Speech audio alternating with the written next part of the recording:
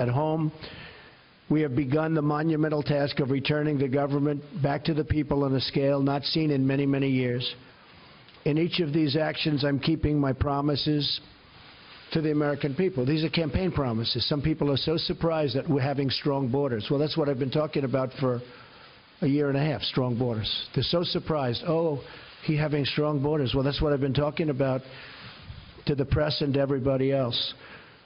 One promise after another, after years of politicians lying to you to get elected.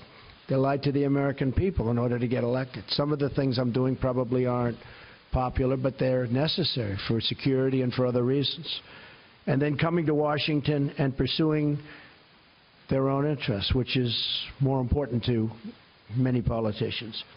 I'm here following through on what I pledged to do. That's all I'm doing. I put it out before the American people, got 306 electoral college votes. I wasn't supposed to get 222. They said there's no way to get 222. 230 is impossible. 270, which you need, that was laughable.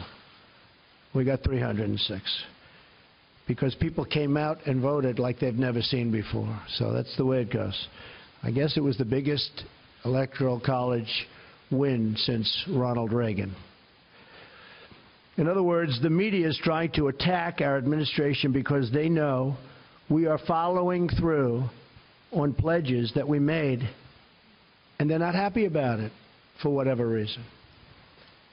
But a lot of people are happy about it. In fact, I'll be in Melbourne, Florida at 5 o'clock on Saturday, and I just heard that the crowds are massive that want to be there. I turn on the TV, open the newspapers, and I see stories of chaos. Chaos. Yet it is the exact opposite.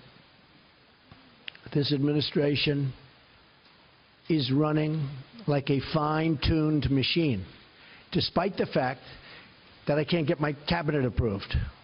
And they're outstanding people, like Senator Dan Coats, who's there, one of the most respected men in the Senate. He can't get approved. How do you not approve him? He's been a colleague, highly respected, brilliant guy, great guy. Everybody knows it. We're waiting for approval. So we have a wonderful group of people that's working very hard, that's being very much misrepresented about, and we can't let that happen. So if the Democrats who have, all you have to do is look at where they are right now.